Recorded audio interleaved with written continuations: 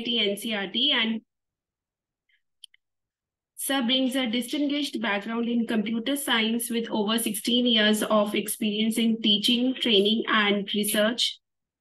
And Dr. Rajesh has a strong research portfolio, having authored over 30 research papers in various international journals and conferences.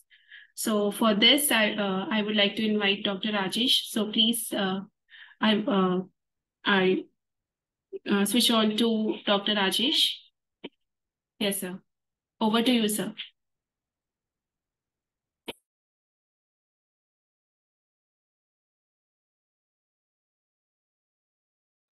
Sir, you are on mute, sir.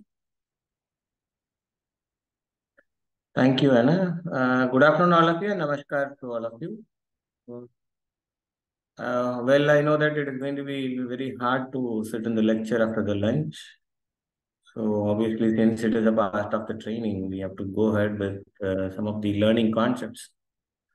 So quickly, we will jump with the scheduled title. Please hold on, just I share my screen.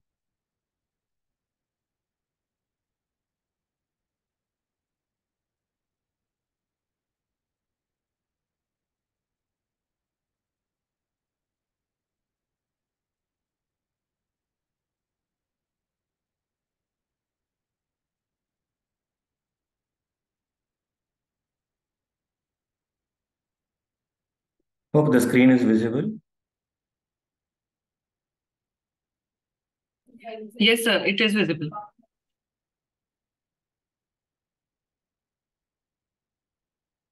Yeah, today's title is to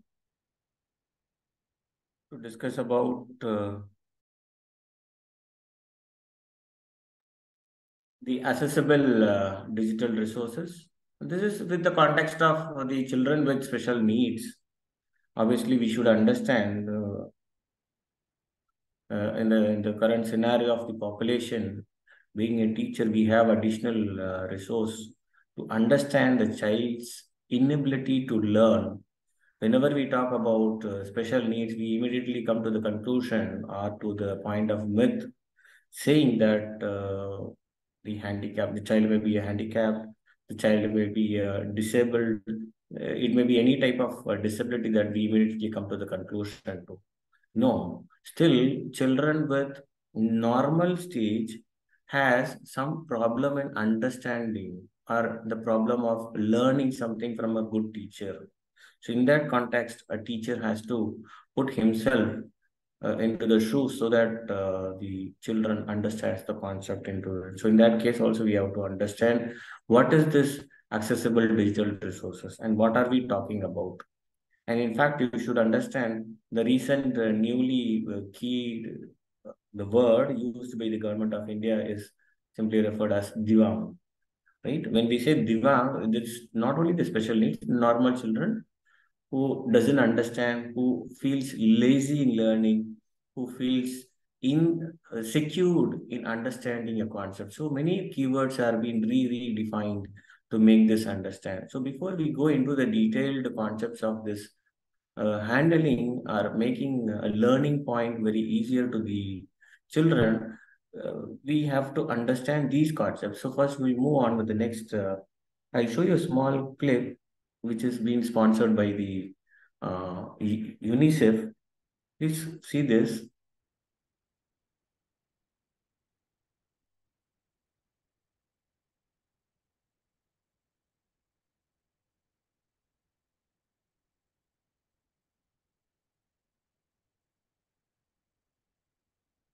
Hope the volume is okay. Should I increase the volume? Sir, it is not audible.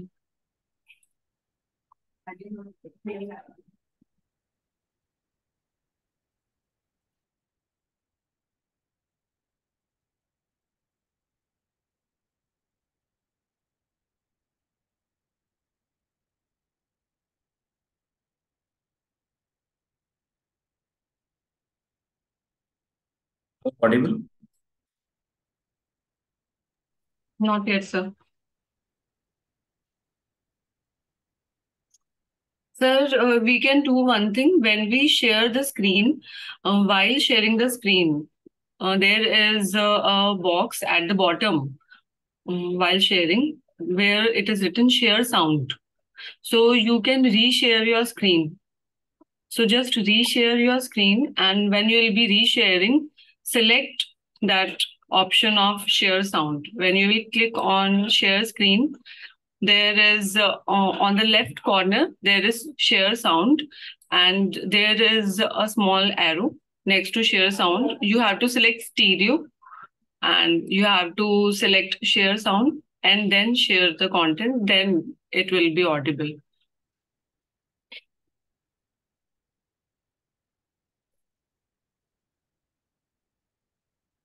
Okay, here we can for now we'll see the video without a sound. Our objective is only to observe the point. So kindly adapt to this muted. Just observe this video. Maybe the audio is not.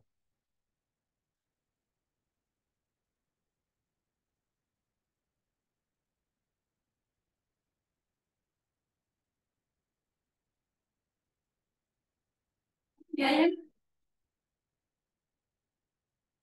Audible. Just a minute.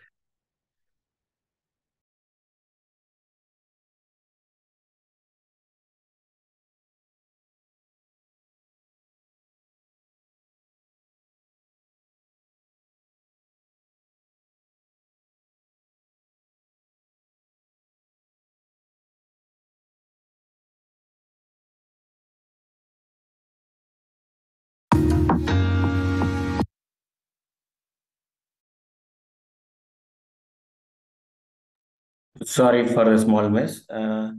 I think the video with the audio will be now clear.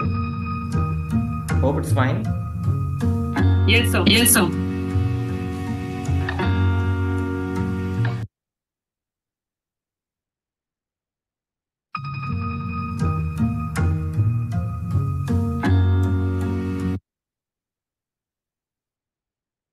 It's automatically doing it.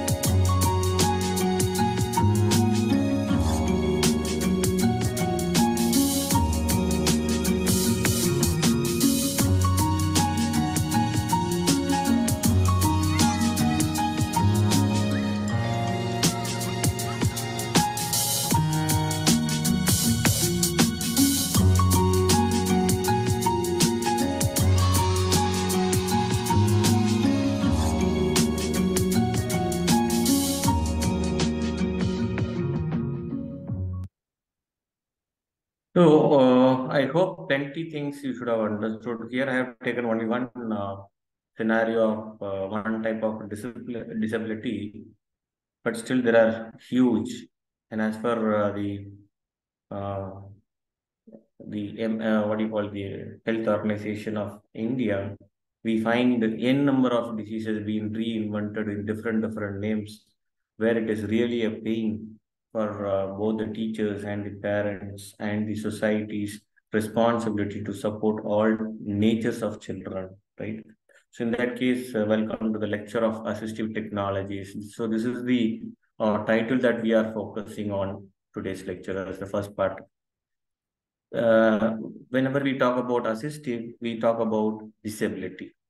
The disability results from the interaction between the persons with impairments. When we say impairments, we are calling them as Divam. We should not use impairments. We should use Divam in the near future, because when you use impairment, that is also one type of discrimination that we are doing for the children. So even CBSE as well as our NCRT has already been there with the new name of Divangs, right? So what is there to understand here when we talk about assistive is that the attitude and the environmental barriers should be removed. So that is the first point that we have to understand. And all of a sudden, when we think into the concept of assistive technologies, we come to the myths thinking that technology means high-end technology. No. When we talk about technology, there are low-level technologies, there are medium-level technologies, and high-level technologies. As far as the disability is concerned, based on and the type of disability, we can select what type of uh, methodology or technology we are going to help. So the first part is going to be the software. It can be any device or gadget or even a system that can assist a person with the special needs. A major prerequisite request to achieve inclusive education, because we need everybody to learn. We need everybody to share their knowledge. We need everybody to understand for their career growth, right? So the universal design for learning has a great role to play. When you look into the next content, as far as the statistical data which is provided by the census of 2011, you see it is very amazing to look into this particular slide where it shows different types of disabilities here, right? So hearing, so how many of them are there in the hearing? You see the first one, 19% of the population is having disability in looking into. We call them as low vision, simply blind. We have one eye working, the other eye partially working. So many things are there within this 19% of this census data. And you find here problem in hearing. Again, you have 7% in the speech. You have 20% in the physical movement. And then you have 6% in the mental restoration. And then we have 3% in the mental illness, 18% which cannot be Excuse me, classified. sir. Anji. One of the participants is requesting to enlarge the screen. So if possible, please. Okay. Yes, sir. Okay, here you can see the different types of disabilities which are currently being analyzed by the government of India.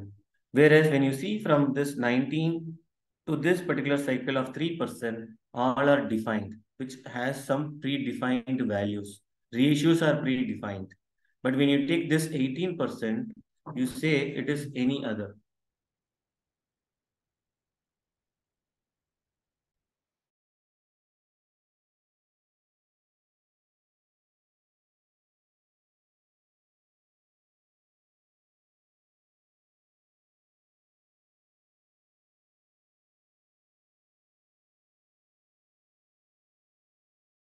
This must be visible with a broader idea. Yes, sir, it is visible.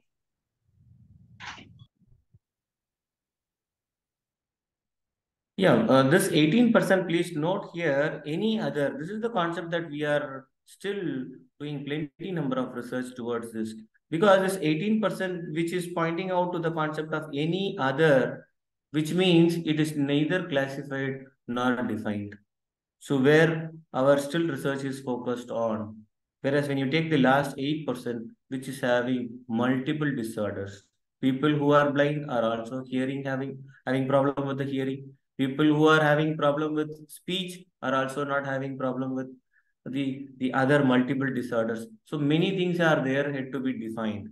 So as a teacher, we should understand this particular area to be focused. So as far as the census in 2011, differently able population in India is 26.8 million, which is a total of 2.21 percentage. So it is going to be a serious issue for us. Further continued, I will even show you the age-wise disability parameters here. You can see 0 to 4 years and 20 to, these are some of the statistical analysis to have a clear view of what we are talking about and why this is a need for us to understand. That is the point to be noted. So when we come to the detailed concept of assistive technology, you see what are the problems and what are the solutions available.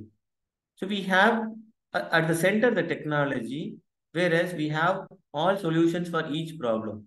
A child may have problem in having accessing this particular laptop, a problem in making a note, in talking with others, problem in reading, problem in hearing, problem to maintain time management. This is common for all the children. This is not only for a specific type of disabled child. So this is a common for all. Most of the children who are well enriched or which who does not, or who or she or whomsoever it may be, does not have any disability, still they could not manage this time management. So again, this assistive technology is going to help there. A person who is not able to speak properly, so then we are going to use this particular vision. Organizing a task, he cannot manage, a children cannot manage himself. So then also we need assistive technology. So these are some of the examples where this assistive technology is pointing out towards. So that is what we have to understand. So what are the common assistive technologies available in the market or which are supportive with the market? So the first one is text to speech. When we type something, the system automatically prosounds. We call it as prosound. Whatever is typed, it bounces back with a voice. Even the voice can be modulated or selected by us.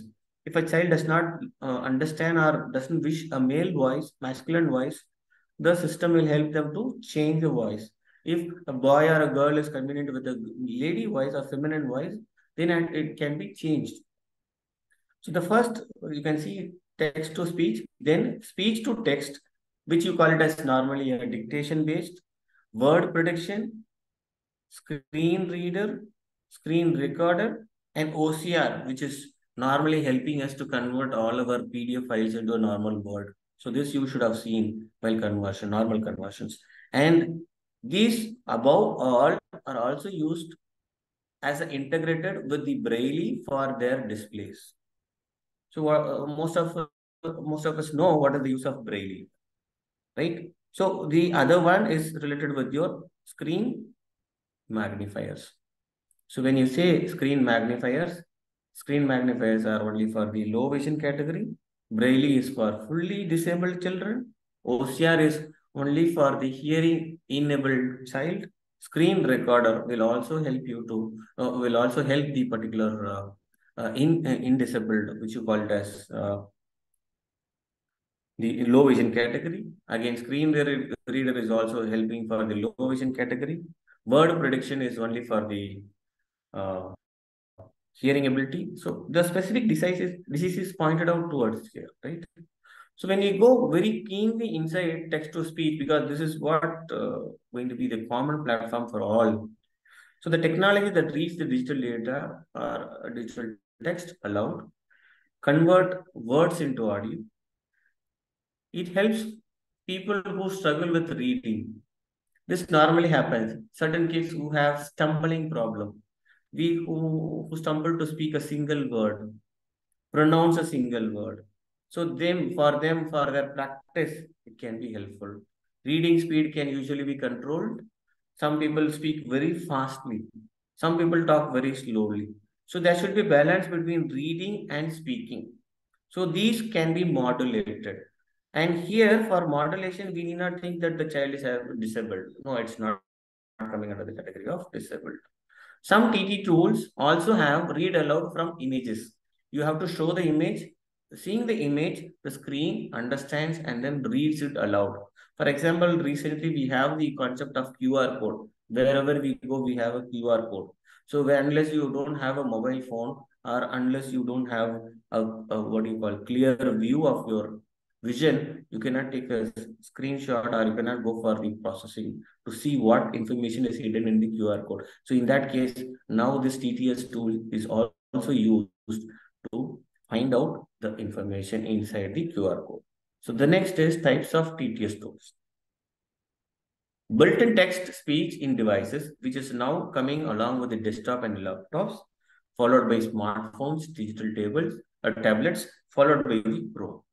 So these are all inbuilt. We are not going to buy anything. We have all inbuilt tech apps which we have to understand.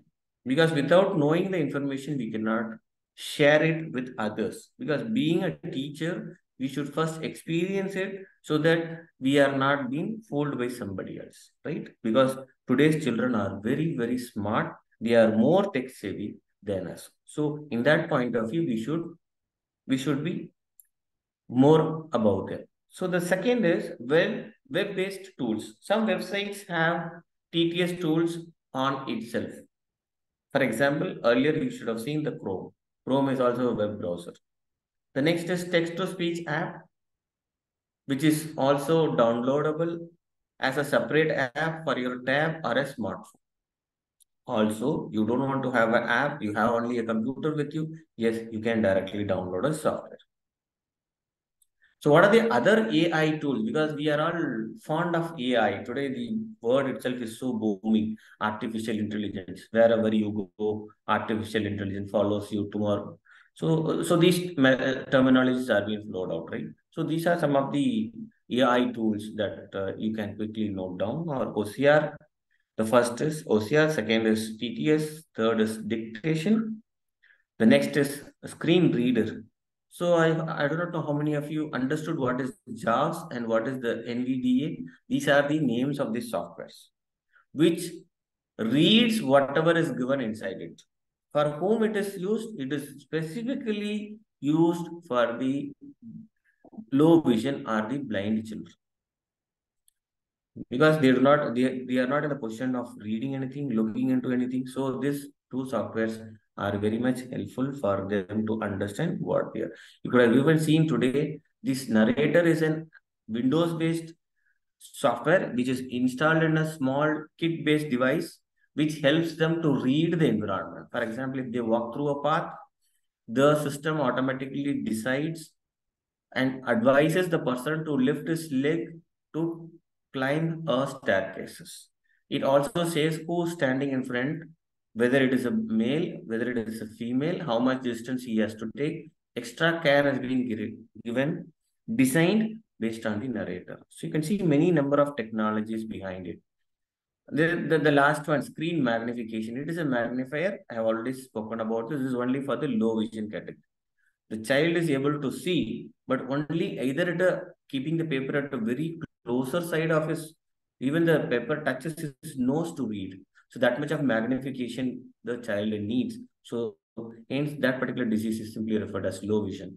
Or else there is the other part, the child can see from the larger point of view, largest distance point of view, but he cannot read anything which is going to be very close. So the opposite of that. So we need magnifiers for them. So when we talk about all these softwares, we immediately come to the question mark, like, is this available with our Android? Then what is Android providing? Android is an operating system which comes along with the mobile phones today. Everybody knows this. But what does Android do? It helps for reading. You see here, TalkBack.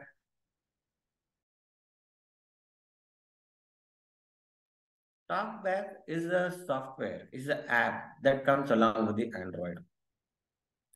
It is also the same which you saw earlier, TTS. Only the terminology is TTS, but when you go into using many number of devices, the name of the app changes.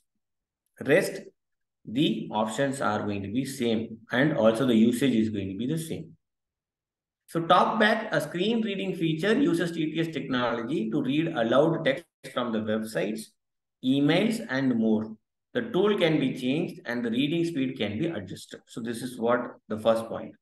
The second, this Android also helps us for writing built-in dictation. By pressing the microphone and the on-screen Google keyboard, users can type with their voice. The keyboard also has built-in word prediction, which suggests the word. So for whom it must be so useful, which type you can decide. The third, which is so defined for motor cells. When we talk about motor skills, as far as the education is concerned, it points out to all types of children who are lazy, who are going to be lazy in the sense not able to understand, not able to run along with the peers. So accessibility menu on screen to control Android device. You can control gestures, hardware buttons, navigations, and more. It also helps to take screenshots, lock your screen, open Google Assistant. These are the name of the settings and notings. So where, based on this, what happens is the child able to move his nerves, make his nerves move so that some skills, some type of attraction towards the device makes him to learn. We want to motivate him to learn. We want to make him to understand. So these motor skills will make him to go with understanding. The next is, these are different types of keyboards. You would have seen this. Only a few people would have seen this. You can see the different types of keyboard specifically are specially designed only for the Divyang children. These are all also used as an alternate for braillees. You can see this. Apart from keyboard, whenever we talk about keyboard, we immediately come to the point of input device. No, keyboard is only one device. Other than a keyboard, we have alternative input devices. You can see here, head pointers, single switch entry devices, foot switches. You can see the names here. You can just Google out with each and every point out after the classes or whenever you are free. This is only to make you know these are some of the input devices for your understanding. Sip and puff switches, eye tracking software, which is so useful for many of the low vision category. Augmentative and alternative communication. Whenever we talk about augmentation, this is not recommended for any of the eye disease-based children. Augmented and alternative communication is only useful for the children who have hearing loss, but they have their eyes to learn. Only the eyes is going to be the input device for them to learn more rather than ear as a supportive. So for those children, augmentative and alternative communication is going to be too useful for them. So the next is Dynavax AAC device. This is another biggest disease which is currently there in our country. So for them, we use this type of device. You can go through this link of video that has been linked in the later part. Braille display, this you know for whom it is going to be there. The other is also a note taker. This is also going to be only for the fully blind children. So apart from these apps and softwares, we do have some of the web. As I said you already, Chrome is there. In Chrome, what do you do? Web, we are going to use only web pages. Web is fundamentally designed to work for all people, whatever their hardware, software, language, location, or ability is going to be. Because whenever we say web page, it is opened. It can be opened at any place, irrespective of whatever is displayed. So in that case, you have to understand. However, when websites, application technologies, or tools are badly designed, they can create barriers. The reason why this is given to you is when you are going to create e-content, the e-content should be in a very generic way. When you say generic way, it should be having its own interoperability options in running in all the web natures. We have to plan, we have to properly prepare the content, we have to design the content. We should see to that the content is properly integrated with our design. So the design is not only for the children, it is also inclusive of Divyang children. So in that case, we have to keep all these things in our mind. Alternative text for images, this is also another one for people who cannot see and use a screen reader. Keyboard input for those who cannot use a mouse due to limited fine motor control.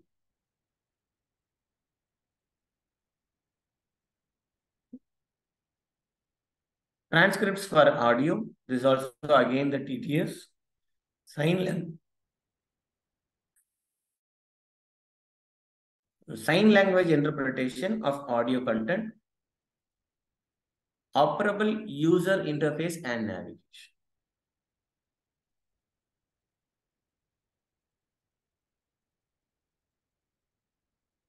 So we will quickly go with some of the videos.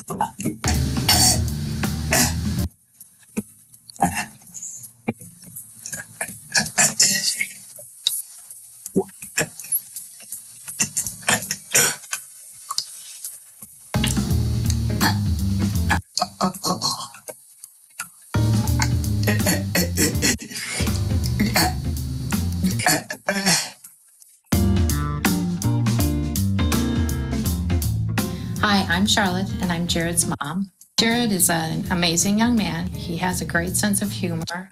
He loves spending time on the computer and interacting with people around the world and also at us as a family at home.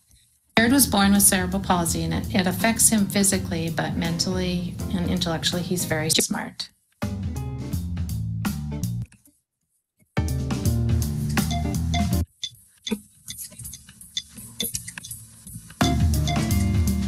Jared uses the sip and puff to access his computer. The sip and puff sends a signal to Jared's environmental control unit on his wheelchair, which sends a signal to the touch switch, which sends a signal to the IntelliKey switch. The IntelliSwitch sends a wireless signal to Jared's computer that controls a software program called SwitchXS. SwitchXS allows Jared to do anything on his computer by choosing options from a pop-up menu that scans through several choices. When he gets to the option he wants, he then uses his sip and puff to make the selection. He can type, control the mouse, and do anything on his computer.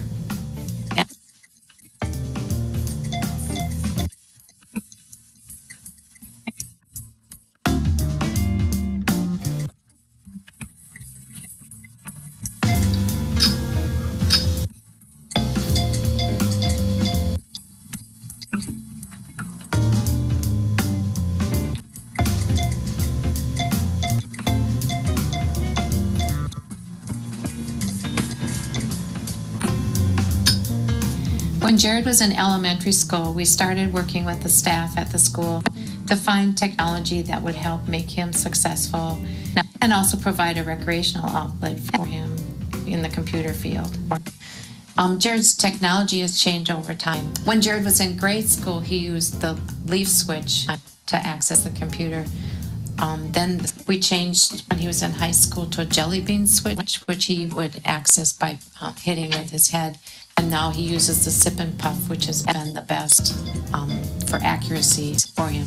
Because of his drive to do well, he's able to do what he is today.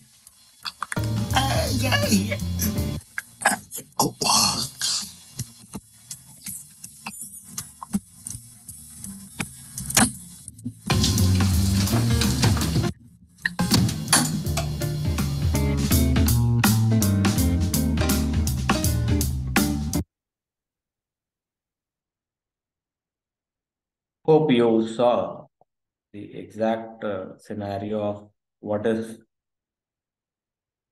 sip and switch, right?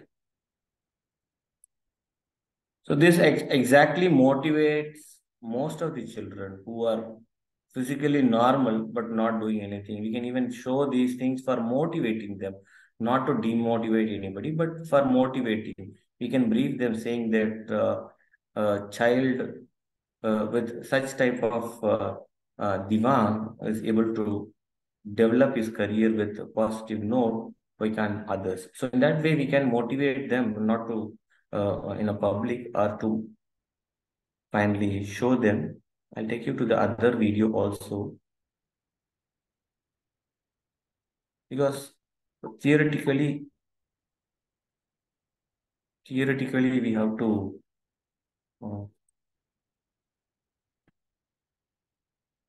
understand, but practically when we see this, we get more ideas as a teacher.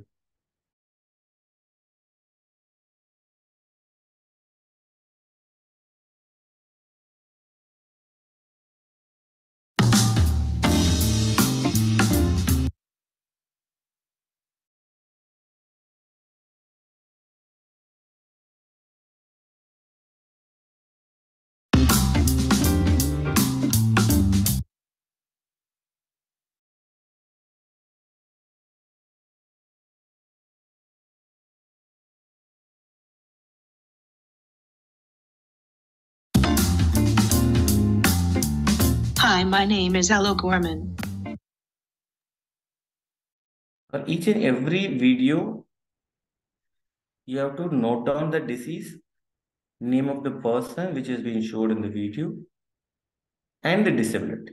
That will be more useful. I am 14 years old.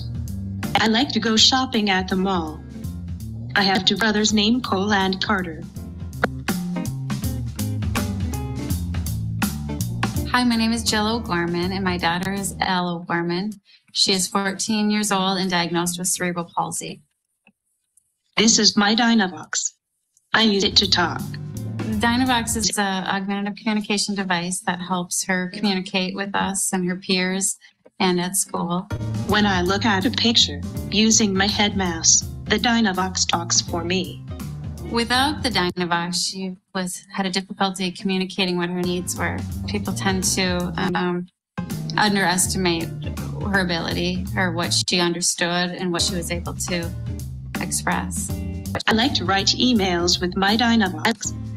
Before I had my Dynavox, I used a laptop. We started out with just a simple book chart that was broken into categories, and she would eye gaze towards the pictures that she wanted. From there, we advanced to trying out a Pathfinder, which had too many buttons for her and was a little bit frustrating for her. So we went to a laptop. From there, we went to the Dynavox. I am learning to use more buttons to tell people what I am thinking. The school played a role in helping us find the Dynavox. The assistive technology specialist who's been helping the district, who helps Ellie, was very instrumental in helping us. Ella's on an IEP, and so it was an IEP team decision to determine what device would work best for her. So they helped select the Dynavox, trial it, and then helped with funding. We contacted Dynavox first and did I believe a 6-week trial. During that trial period, we had to write extensive amount of monitoring to give detail about the trial. The speech pathologist, along with the assistive technology specialist from the district, helped in writing all of that up. And then we had to submit it to insurance to see if it would be approved. My teachers helped me with my Dynavox. Please underline this word. My teachers helped. So as a teacher, we do have more responsibility. So that is why we are slowly going into the concept of these particular assistive technologies. We've all had training from Dynavox, and again, the assistive technology specialist has trained her IEP team. So modifications and additions stuff are added at school, and sometimes I add them at home as I think of things. So it's really a team approach. At school, I can chat with friends, interact with my teachers, and practice my letters and numbers.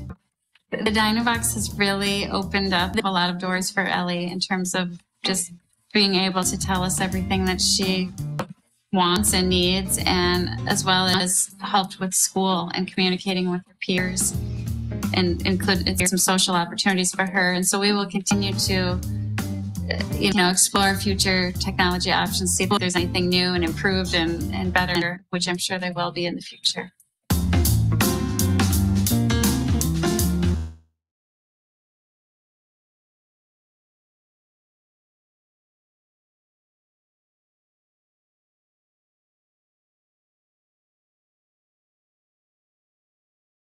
So hope you had seen plenty number of disabilities and its own softwares. So maybe you could further quench on more about this particular assistive technologies. Again, I'll go back to this particular statistical analysis for your understanding. Please listen, please understand, please learn, please adapt quickly to support the children. So again, you can see these different types of up to this mental illness. We have to concentrate more on this particular any other. So with this, I'll stop here. With a break of 3 or 4 minutes, we'll go with the next lecture of OER. If anybody has any questions, can put it on the chat box.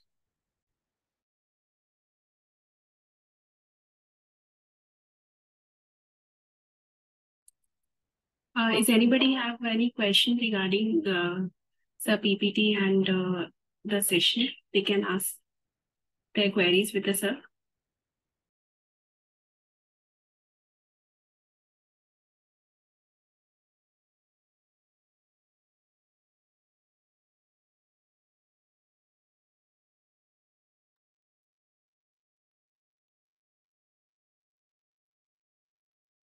If no queries, we'll take a short break of 3 or 4 minutes so that we'll join with the next lecture of OER. Yes, sir.